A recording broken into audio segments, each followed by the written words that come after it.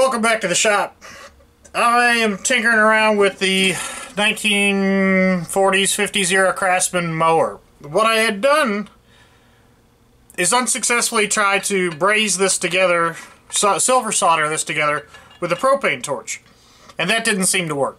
So the with the propane torch, the silver solder did stick to spots, but it did not go in to where I wanted it to.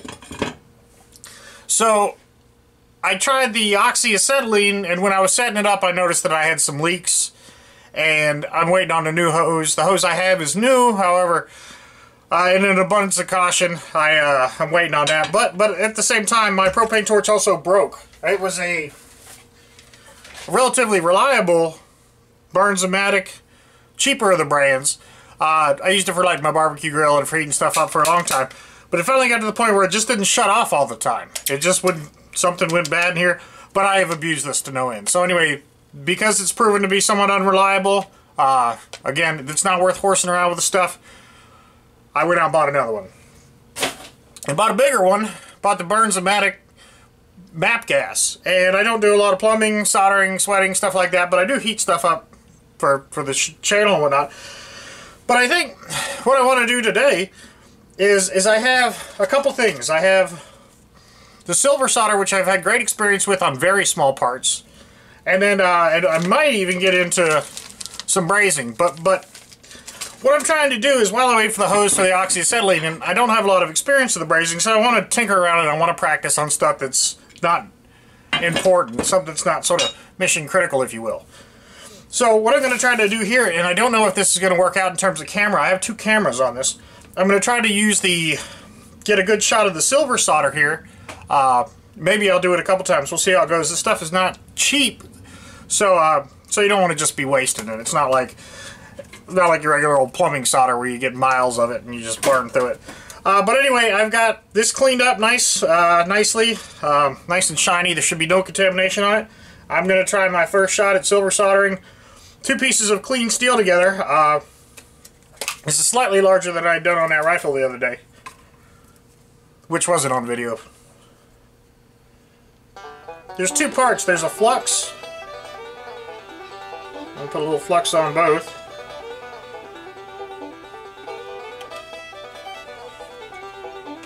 And then the silver solder is interesting in the sense that you're supposed to just put it next to what you want to solder. I don't know how this is going to work out. I'll try not to get my fat hands in the way.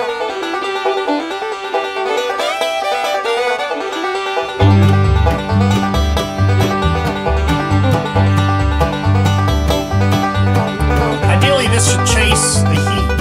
And the way the camera is set up now, you should have a pretty good view of that.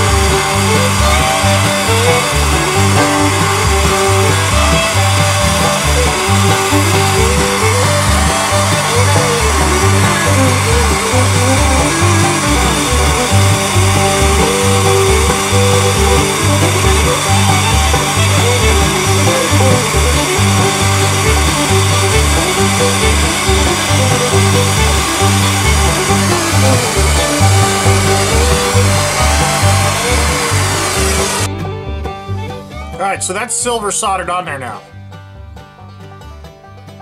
I didn't let it cool down on its own accord. I went and washed it in the sink real quick.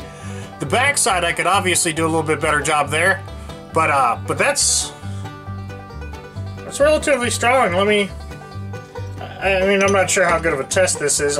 Ideally, I'd want to sweat that other side back on there, but for shits and giggles, you can see that it got pretty decent adhesion on there,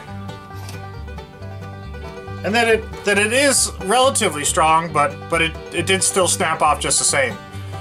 So let me try something a little different. And I'm going to clean up this side, and I'm going to try to braze this on here with the brazing rods. And to be honest with you, I don't think I've ever brazed in my whole life. So we'll see how that works out. Now, for the fun of it, I'm going to try to just butt these together. I've beveled the joints. They're not going to be completely straight, but we'll see if we can't make it work.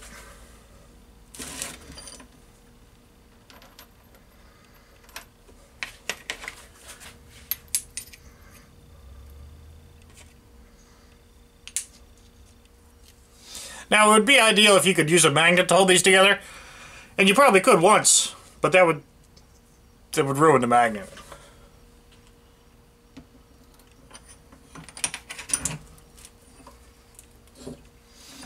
I think this is a brass with a flux coat on it. From what I watched last night, I think what I'm supposed to do is get this red hot and then start getting in there. So let's see how that works.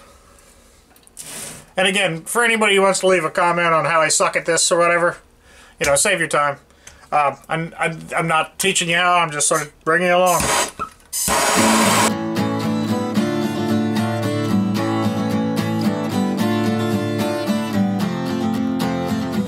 Alright, that is piping hot. That is not working. I think the vise is pulling too much heat out of it.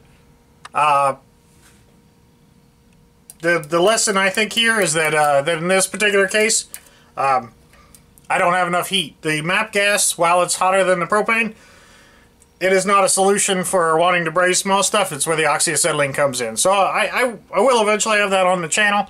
But right now, in an abundance of caution, I don't use oxyacetylene very much.